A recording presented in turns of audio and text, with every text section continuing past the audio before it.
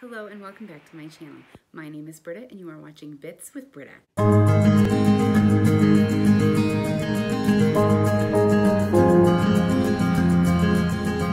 Hello and thank you so much for watching today.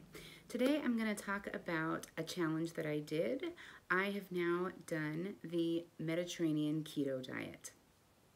Mediterranean diet is a very popular diet, and so is the keto diet. And I have been using the ketogenic diet for helping with weight loss since last August. The Mediterranean diet obviously started in the Mediterranean, and it's how the people in the Mediterranean live and eat throughout their lives. The Mediterranean diet definitely increases lifespan, lowers the risk of cancers, heart disease, high blood pressure, type 2 diabetes, and it enhances brain function. The true Mediterranean diet, the diet consists of lots of vegetables, fruits, nuts, legumes, potatoes, whole grains, herbs, fish, lots of fish and seafood, and rarely any red meat, and a lot of olive oil. The ketogenic diet is considered high fat, low carb, and it's low to moderate protein, and it keeps you in a metabolic state of being in ketosis. Typically in a ketogenic diet, there are no grains, no sugars, no starches, especially starchy vegetables, no breads, and no high sugar fruits. The advantages to the ketogenic diet is it decreases insulin, it reduces triglycerides, it reduces blood pressure, fat loss is a giant advantage, and it also increases high clarity and brain function. So both diets have some great advantages. Now, if we put those two diets together, what does it come up with? So a Mediterranean keto diet would have the best of both diets put together. You still restrict your carbs down to 20 carbs a day. You have plenty of healthy oils. Plenty of healthy oils consists of olive oil, avocados, avocado oil, and lots of oils that you're getting from the fishes that you are eating and the nuts that you are eating. Mediterranean keto, you're going to eat a lot of fish and seafood instead of red meats. Eat plenty of keto-friendly vegetables, especially leafy vegetables and broccoli. Healthy nuts like pecans, macadamia nuts, walnuts. I'm going to show you some of the meals that I had during the week with my Mediterranean Keto Challenge, and then we'll get to the results. It is Tuesday afternoon. It is 12:12 in the afternoon. On Mediterranean Keto, I'm having 3 ounces of grilled cod with 1 ounce of feta cheese. I'm having 4 olives, Greek olives, and I'm having a 1/4 cup of sliced almonds. That is my first. It is Tuesday evening, and it is 6 o'clock in the evening, and we are having a Greek salad. I have lettuce, I have tomatoes, cucumbers, avocado, 2 kinds of olives, one that's Greek with feta, one that is just black olives, feta cheese, and some walnuts and almonds. And I have 3 ounces of salmon to go with it. We also have salad dressings. Some of the family is using Greek vinaigrette and marinade avocado oil primal kitchen, and some of us are using lemon pepper.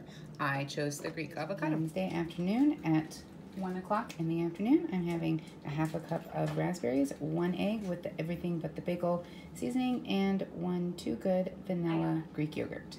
And that's my first day evening. We are eating dinner at 7:30 in the evening.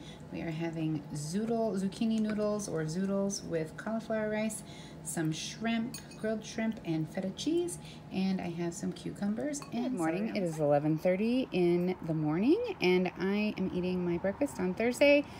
I have 2 scrambled eggs with some garlic seasoning. I have 1 avocado with some garlic seasoning from Mrs. Dash, and I have 1 Too Good blueberry yogurt, and that is going to be my morning. It is Friday at 10:30 in the morning. I am having 2 eggs scrambled with some garlic. I'm having 1 avocado with garlic seasoning, and I'm having grilled shrimp with garlic and butter.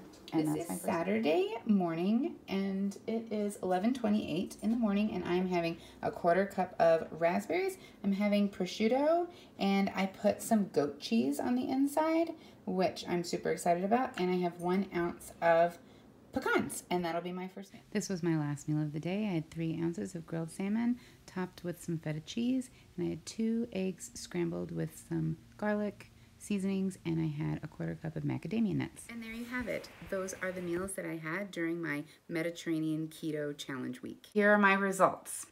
Did I lose? Did I gain? I actually lost. I lost 2.5 pounds during the week that I did this challenge. I would say that this challenge I really enjoyed. I enjoyed the foods that I ate, especially the seafood and the fish that I was eating throughout the week.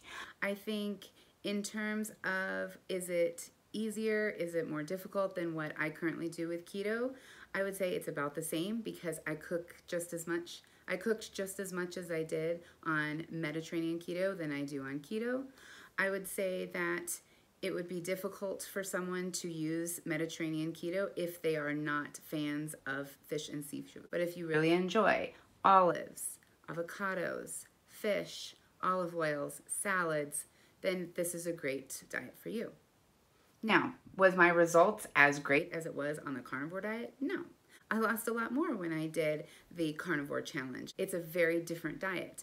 It doesn't put as much stress on your body as the carnivore challenge did. The carnivore challenge was completely different than what my body was used to and with what I normally eat with vegetables and meats and things like that. So it made more sense that I didn't lose as much on this challenge. I really enjoyed the challenge, and I think it would be a very easy way to implement these foods into what I do currently for my dieting. If you enjoyed this content, please give me a thumbs up.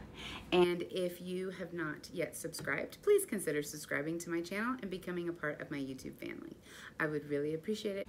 I hope that you are doing well, and I will see you soon. Take care. Bye, guys.